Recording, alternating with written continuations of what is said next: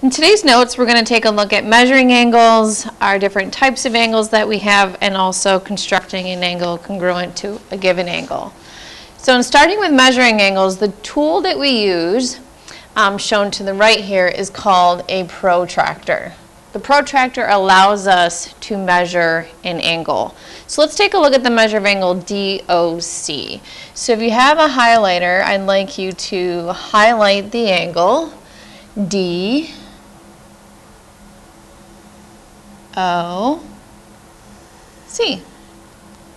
Okay, this is the angle that we're going to look at. If you take a look at where the rays intersect the different points on the protractor, we can make note of what markings those are. Now there are two sets of numbers on a protractor. So let's first start at this ray right here and take a look at these inner numbers. So we're going to go from here using the inner numbers over to here. So in using the numbers, the inner numbers closest to this vertex, let's write those numbers on the side. So we're right here in between 30 and 40, which is, let's actually use a different color. So right here is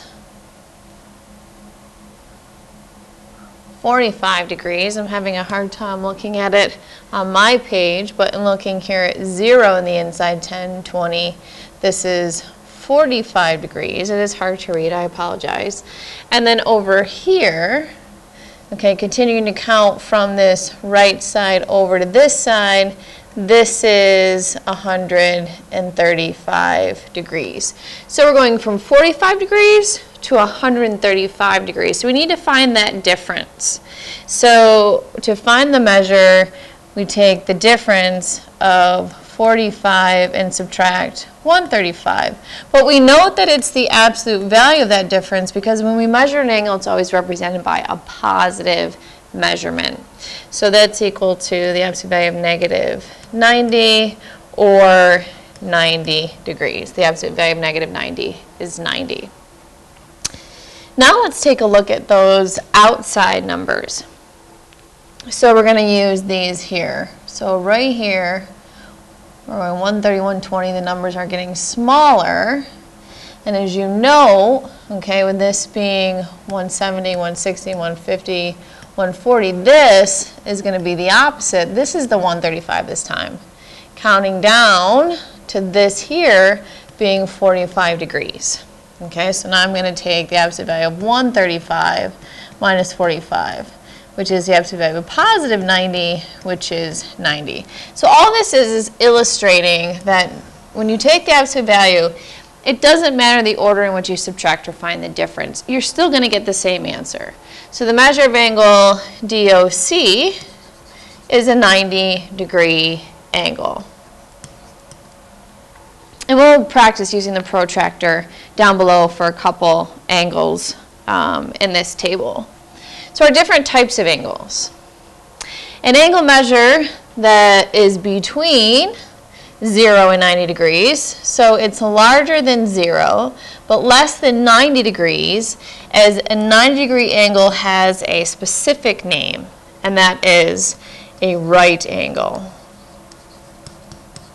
And that has a symbol, and you can always draw the symbol rather than write the word right angle. It's like the L with the box in it, okay? So a 90-degree angle has a specific name, that's a right angle. So anything that's greater than 0 and less than 90 is an acute angle. Okay? Moving up to greater than 90 degrees but less than 180 as its measure. As a 180-degree angle is called a straight angle. Okay? This is an obtuse angle. So greater than 90 but less than 180 is an obtuse angle. And we're going to take a look at an example of measuring.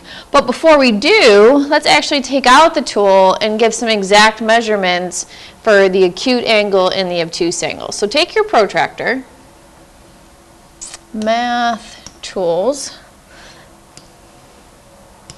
and you take, whoops, this board one is a little challenging to use, but I'll do my best. So you want to take and put this T part of the compass right here at your vertex, and do your best to line up. And what I mean by that, see if I can use a highlighter. Nope, can't use a highlighter over the top. So you want to take and line that line up with your ray. So the angle here, maybe if I make a line tool, draw a line over the top. Can I do that? Nope, so let's actually take and extend these. Okay, so before I can actually utilize that tool, I'm going to use this light blue. You really need to extend, at least I thought it was going to be light blue. Oh, I got to change up here. Maybe is it green now? No, it's still orange. It's going to be orange. It wants to be orange.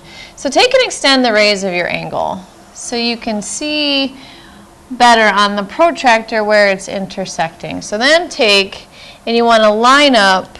Some of the compasses actually have a little circle there, but I want to put that part of the compass there and try to align it nicely so that it lays at 0 or 180, depending on what numbers you like to use, but I like to use 0 from one of my rays.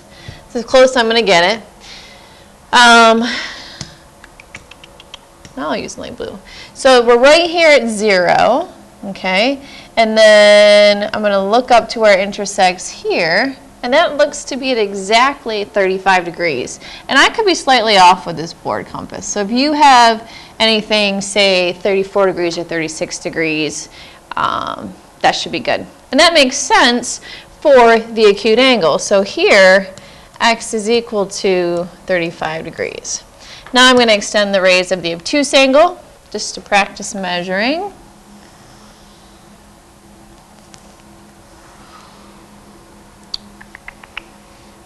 Bring my protractor over. Put it so that line's on 0.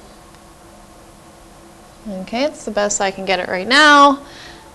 And because I aligned it so, once again, this is 0, I'm following those inside numbers. So here's the 0 degrees. I'm still counting from 0, 10, 20, 30, 40, 50, 60, all the way over to here, which looks to be 120 degrees. And that 120 is between 90 and 180. Okay, so now that we actually have the tool here down on the piece of paper, let's actually just look at what numbers it intersects and then subtract. So find the measure of each angle, then classify it as acute, right, or obtuse. So AOD is here, AOD, and I'm going to look here at 0. So I'm counting 0 all the way over to, and I'm going to get rid of this line right here. So look closely, and you can see that the measure, I'm just going to put a little m in front, the measure of AOD is equal to 165 degrees. And since that is greater than 90 but less than 180, that is an obtuse angle. Next one, BOA. A is right here at 0 again, so that's very nice. So counting here at 0, we're going to stop. And 0 is actually, I'm not using the tool. So I can actually make my line, and we're going from here to here. So take a moment and read on your paper. And that number right here is 40 degrees. And 40 degrees is greater than 0, but less than 90, so that's an acute angle. And then last for this example, let's use green, COD.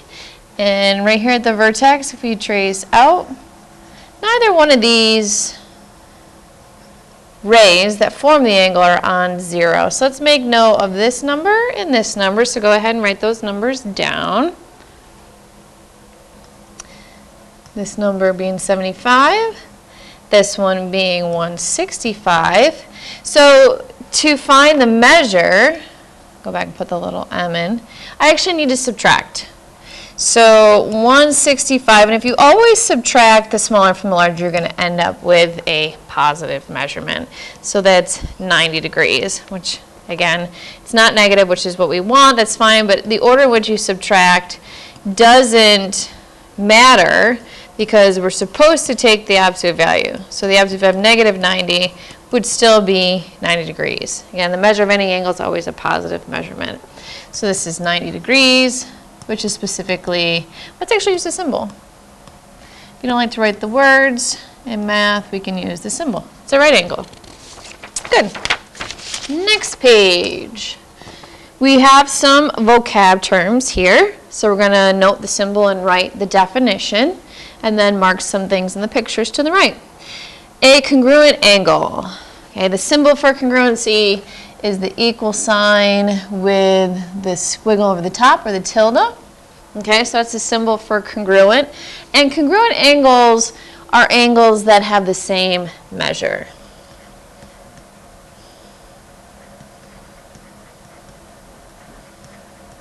You can use right the same or say equal measures. So over here we have angle ABC, DEF, or CBA, FED, or angle B, angle E. I like to personally note them with numbers. Okay, so I can say that angle 1 is congruent to angle 2. That's the easiest way to do it, is to label them with a number instead of writing out all three vertices. So angle addition. Okay, what this means is, so I'm going to say, I'm going to call these angles over here angle 1 and angle 2. If I didn't have the second angle, my picture would be this. Just angle 1, which is angle SQR, RQS. If I add, so I'm going to take my eraser, if I add angle 2 to my diagram, okay, if I slide along so that they share the same vertex, if I add to that, I now have this larger angle, which is PQR, or angle RQP. Okay, so angle addition just states that the measure of angle 1 plus the measure of angle 2 is equal to the measure of angle RQP. The sum is equal, or the sum of the parts is equal to the whole, or the whole is equal to the sum of the parts, okay, however you want to write it. But what's important about that is if we look at this ray here, okay, this point S has to be in the interior of angle RQP in order to have the ray QS. So we're going to start by saying if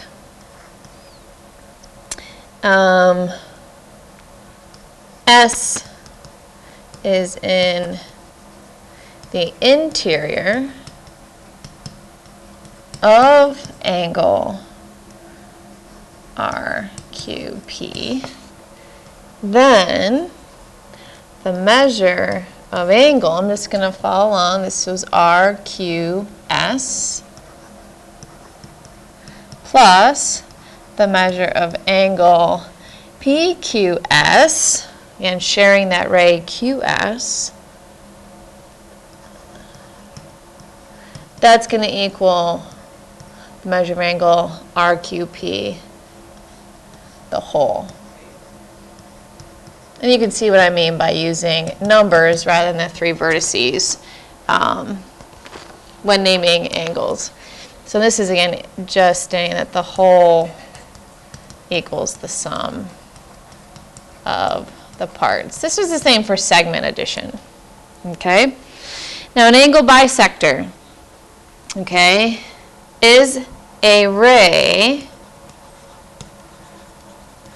that divides an angle into two congruent angles. It doesn't necessarily have to be a ray. It could be a line segment, could be a line, okay?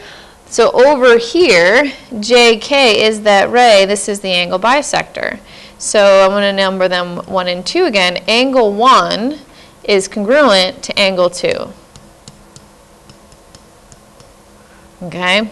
Or their measures would be the same. So if angle 1 That's an acute angle. Let's say it's 80 degrees. This would also be 80 degrees. They have equal measures. Okay, so now let's take a look at some examples. It's always good to draw a picture. So I'm going to start in number 2. It says the measure of angle ABD is 37 degrees and the measure of ABC is 84 degrees. Find angle DBC. So how do we know how to put this together? So ABD and ABC, D being the common letter. So that means D is in the interior. So let's draw A, B, C to start. And then draw, here's D. So A, B, C, here's the ray, D. It says the ABD is 37. ABC, the whole, so from here all the way over to this ray, is 84 degrees. Find the measure of DBC. So that's X. So we know that X plus 37 is equal to 84. You can also just tell me that X is equal to 84 minus 37, however you want to set it up. But that difference, okay, when I subtract 37 from 84, we get 47 degrees. So 47 degrees is equal to, I don't want to call it X, I'm going to go back to my original problem, the measure of angle DBC. Number 3. That actually tells us T is in the interior. So this helps a lot in our picture. It says we start with PQR and T is in the interior. Okay, so now let's draw the ray. We know it's going to be an angle addition problem. It says find the measure of PQR, which is the whole, if RQT is 5x and PQT is 4x plus 6. Oh, and it does tell me that the whole, algebraically, is 10x minus 7. So we know that the sum of the parts is equal to the whole. So one part, 4x plus 6, plus 5x equals 10x minus 7. 4x and 5x is 9x plus 6 equals 10x minus 7. So go ahead and solve that equation.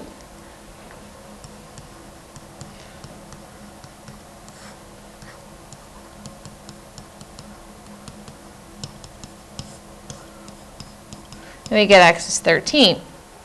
However, it wants the measure of PQR. If it doesn't say it wants the measure in terms of a variable, which in this case would be x, I need to find its numerical value. So here, the whole was 10x minus 7.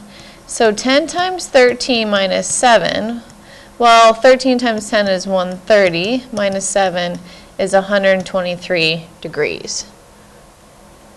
Equals the measure of angle PQR. Last one.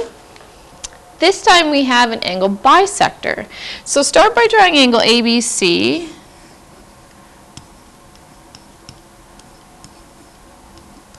And BD is the bisector. I'll use a different color. And I'm going to try to actually draw it. Nothing ever has to be drawn to scale, but I'm actually going to try to draw it so that I think this angle here is the same size as that one. So ABD, it says this one is 6x plus 3, algebraically, and DBC is 8x minus 7. And then we're going to find the measure of angle ABD, which is this angle right here.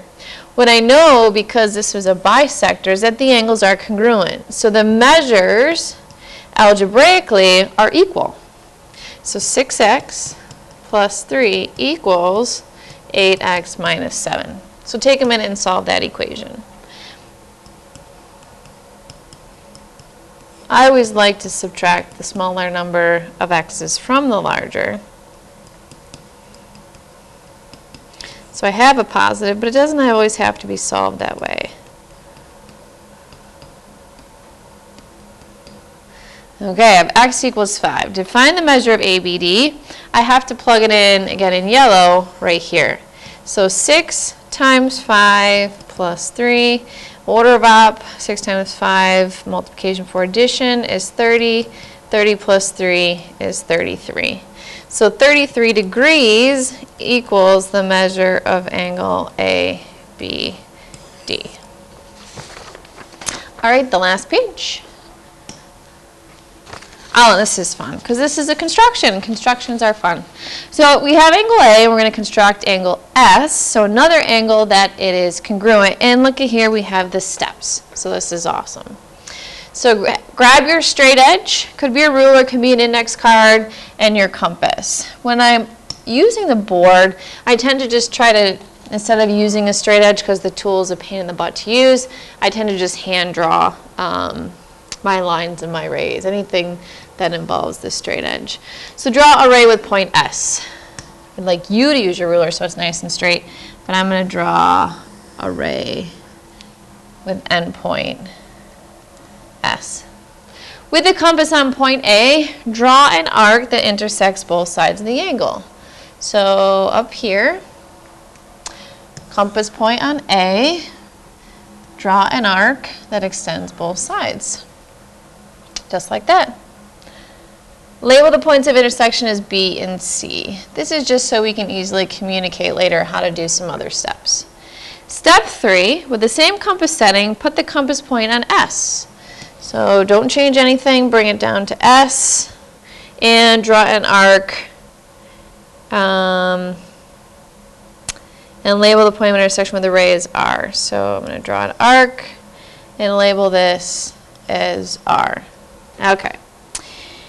And step 4, open the compass to the length of BC. So I'm going to bring the compass up, so we had to label BC.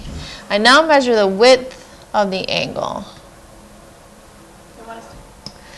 All right, I'm going to use a different color to measure the width.